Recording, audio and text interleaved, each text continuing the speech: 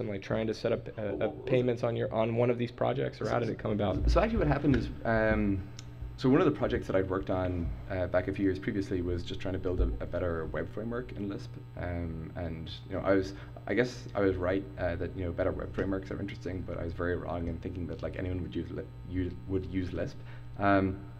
But I guess sort of by 2009 or 10 or whatever it was, we'd both sort of build tons of web applications, but we'd never charge for any of them. Like we'd literally never charged for any of the software that we'd built on the web. And we started sort of wondering why that was. And we sort of looked back and we realized that we'd actually sort of started applying for merchant accounts at like various points, or we'd sort of like taken the first steps for like integrating with PayPal, but just it never quite been sort of the biggest priority at any one time, and just the net result is that we had never sort of taken a single payment on the web. And yet we were sort of really taken with what was kind of happening in other industries, where there were these kind of very developer-oriented services coming along and sort of building these really nice abstraction layers over sort of some particular piece of infrastructure, just making it really easy to go and do something. So the obvious examples are things like Linode or SliceHost or EC2 for hosting, also obviously Twilio for telephony, just like a lot of these companies. And so I think it was October of 2009 or something, we sort of had this idea that maybe it would be kind of interesting to build a SliceHost for payments. And that's how we thought of it. It was a SliceHost for payments. I guess a bunch of you have probably like used some of these hosting providers, but at the time EC2 was still sort of very bare bones, and there wasn't really much of a web interface, and it was like you had to use all these command line tools to administer it. Whereas SliceHost had this like really nice slick GUI where you could just start, like you could like click build server, and like 60 seconds later you'd have a server. And we sort of wanted that like magical instantaneous experience for payments. Sure. And so Paul Graham has talked about, used you guys as this example of really attacking very, very difficult problems, and people that he used this comparison of how many like recipe websites he's gotten, how many pitches he's gotten over the years versus no one ever pitched this idea. So, and because it was so big, it was you're solving such a huge problem. Where did you even start? I mean, where does something like that even begin?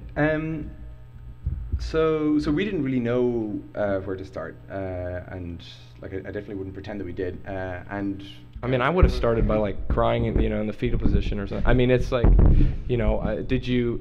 It's just you and your brother, yeah, right? So basically, we faked it. So what we did was we decided to go on holiday and just like go hack somewhere.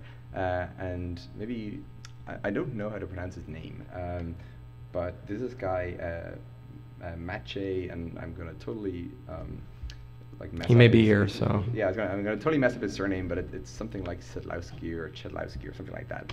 I apologize, Maciej, if you ever see this. His website is idlewords.com, and he's a really good writer, and he wrote this series of blog posts about Buenos Aires and how it's like the best place ever to go and hack, because it's really cheap and everything's open really late, and there's like Wi-Fi everywhere and the climate's really nice and everything. And so John and I were facing this winter in Cambridge, Massachusetts, which is definitely not like that in basically any respect. And so we decided to go to Buenos Aires and just like hack all day in cafes on trying to build a prototype here. And so we did that, and it turns out to be basically exactly as described. And so if ever like you just want to go and like work on something sort of single-mindedly for a month, I cannot recommend Buenos Aires more highly. We spent like $10 a day, and the weather was gorgeous. And like bizarrely, all of the cafes have Wi-Fi for no reason that I can discern, like much more than is the extent here. All the restaurants open really late, in that we were turned away from restaurants at like 9 o'clock in the evening because it was too early. All the bars are open until like 5 a.m. People only start going to bars at 2 a.m. and nobody gets up before midday. And so basically it's like an entire city on a hacker schedule. And we were like the worst tourists ever, in that I still have not seen like a single site or anything in Buenos Aires. We just like got up, went to a cafe, and like hacked all day. And at the end of that, we had the first prototype of Stripe. After a month. After a month, or I guess we had the first production user actually about a week after going to Buenos Aires. And what we did was we just like called up a friend who worked at a payment processing company and said, is it okay if we just kind of send a couple of accounts your way? and we sort of built sort of this really nice kind of this nice API and sort of interface for setting up accounts or whatever. And then when you sort of clicked create account or whatever, rather than an account actually being created sort of in the financial infrastructure, however that worked, we had no idea. We just like went and called our friend, which scaled to at least a couple of users. And so we and you set it up all manually behind the scenes. Yeah, this was totally manual. And I mean, at this point, like we had literally 2 users, and both of them were like good friends of ours. And so Paul Buchheit has this great story about building Gmail, where like he kind of repurposed the Google Groups code, which predates Gmail, to build Gmail. And so like he built the first working prototype in an afternoon, and it just it loaded all of his email into like the Google Groups interface, and he could kind of browse in the Google Groups interface, and he like showed his friends, and they're like clicking through it, and they're like, oh, this is great, but it would be really awesome if instead of viewing your email, I could view mine. And it was this like very kind of direct user request driven development. And it was sort of similar to this with Stripe, in that we sort of like built the API that allows you to charge credit cards, and so went on user requests from there. And so Ross Boucher was actually the very first user of Stripe.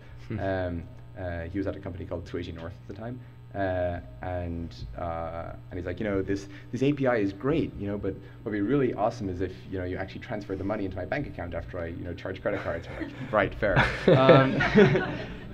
And similar requests like this. And so. So what it didn't go anywhere? Because I thought you were setting this up on the back end for him, or no? Yeah, I can't remember. It's all fuzzy math at this point. But it was very much driven by basically what things they bugged us to build. Sure. And so we launched this prototype, and again I sort of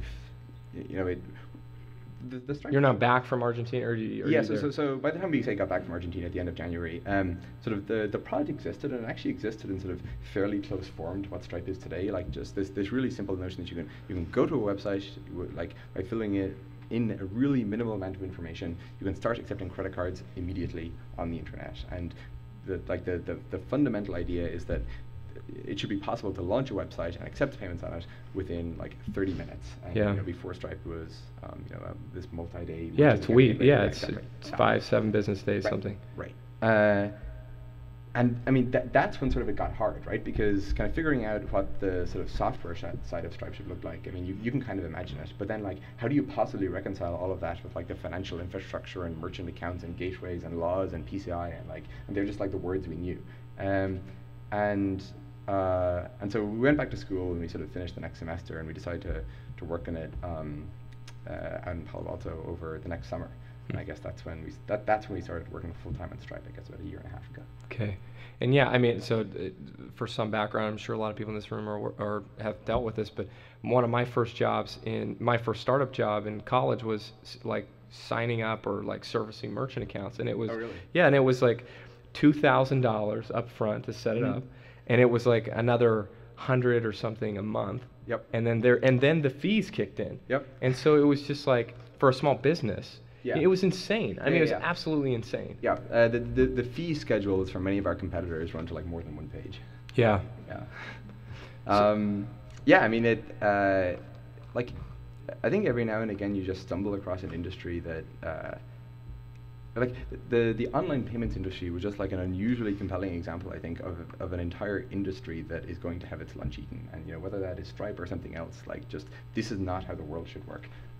And yeah, I think I think it'll be very good for the world when fee schedules no longer run to 2 pages.